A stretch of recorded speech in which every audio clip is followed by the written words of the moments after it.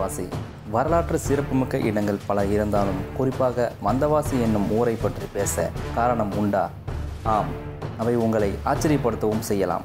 இந்தியாவில் ஆங்கிலேயர்கள் ஆட்சி செய்ய வந்தவாசி தான் முக்கிய காரணம் என்று நம்மில் எத்தனை பேருக்கு தெரியும்? ஆங்கிலேயர்கள் முதலில் 1600களில் இந்தியாவில் நுழைகின்றனர். அவர்களை தொடர்ந்து பிரெஞ்சுக்காரர்களும் மற்ற சிறு நாட்டவர்களும் வருகின்றனர். இருந்தாலும் அதிகமாக ஆங்கிலேயர்களும் பிரெஞ்சுக்காரர்களும் காணப்பட்டனர். இவர்கள் அனைவருமே இந்தியாவில் வணிகம் செய்யவே குடியேறினர். மக்கள் தொகையில் அதிகம் உள்ள ஆங்கிலேயர்கள் கர்நாடிக் மாகாணத்தில் வாழ்ந்து வந்தனர். பிரெஞ்சுக்காரர்கள் பாண்டிச்சேரியிலும் ஆங்கிலேயர்கள் மெட்ராஸ் பகுதியிலும் வணிகத்தரமாக கொண்டு இருந்தனர். வணிகம் ரீதியாக இருவருக்கும் அவ்வப்போது போட்டி ஏற்பட்டதுண்டு. பின் அதுவே போராக மாறும் என்று அவர்களே எண்ணியதில்லை. இப்படியே 100 ஆண்டுகள் கழிந்தன.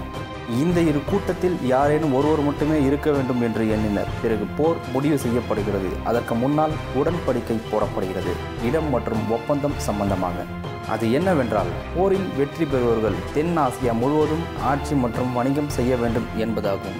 ஆங்கிலேய படைத்தலைவர் சர் ஹையர் கோட் மற்றும் பிரெஞ்சு படைத்தலைவர் தாமஸ் லாலி ஆகியோர் தலைமையில் போர் நடத்த இருந்தனர். பின்பு முதல் போர் 1744இல் கர்நாடிக் மாகாணத்தில் திட்டமிட்டபடி நடந்தது. கர்நாடிக் மாகாணத்தில் ஆங்கிலேயர்கள் அதிகம் வாழ்ந்து வந்தனர். கர்நாடிக் மாகாணம் என்பது கர்நாடகா, ஆந்திரா, கேரளாவைச் சேர்ந்த மிகப்பெரிய பரப்பளவு கொண்ட இடமாகும். அப்போரிலே இருவரும் பலம் வாய்ந்தவர்களாக இருந்ததால் வெற்றி யாருக்கும் கிடைக்கவில்லை. பிரெஞ்சுக்காரர்களை விட ஆங்கிலேயர்கள் அதிக படைபலம் கொண்டவர்களாக இருந்தனர். இப்படியே 2 கர்நாடிக் போர் நடைபெற்றது. விடை கிடைக்கவில்லை. 12 ஆண்டு காலம் கழிந்தது. பிறகு 3ஆம் கர்நாடிக் போர் 1756 முதல் 1760 வரை நடந்தது. போர் நடைபெற்ற இடம் வந்தவாசி. இப்போரிற்கு பேட்டில் ஆஃப் வாண்டிவாஷ் என்று பெயர் வைத்தனர். இறுதியாக ஆங்கிலேயர்கள் வென்றனர். 3ஆம் கர்நாடிக் போர் முடிவுக்கு வந்தது. சரியாக ஜனவரி 22, 1760இல் ஆங்கிலேயர்கள் வெற்றி பெறுகின்றனர். வெற்றி பெற்றதன் மூலம் வந்தவாசியை கைப்பற்றினர். இதில் திண்டிவனம், திருவண்ணாமலை, சேத்பட் மற்றும் பெருமுக்கல் ஆகிய இடங்கள் அடங்கும். இந்த 4 பகுதிகளும் பேட்டில் ஆஃப் வாண்டிவாஷை